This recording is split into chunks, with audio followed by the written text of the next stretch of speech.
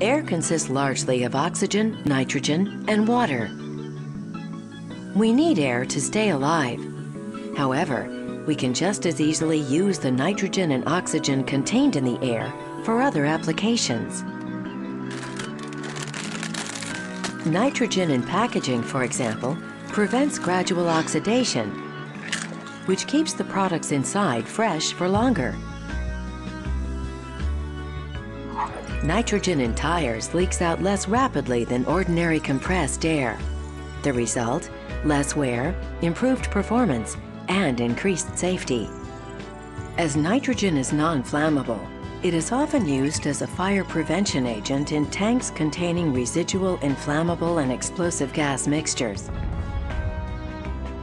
The space above the contents of the tank is filled with nitrogen, which covers the cargo as a sort of non-flammable blanket. This method of blanketing using nitrogen is also used when flaring flammable gases. The nitrogen blanket in the pipe prevents any backflash from the flame. Nitrogen is also used to flush out pipes used to transport inflammable substances. Underground drilling operations, such as those performed in coal mines, often release fire damp, an inflammable gas. Flushing with nitrogen also helps to prevent fires or explosions in such situations.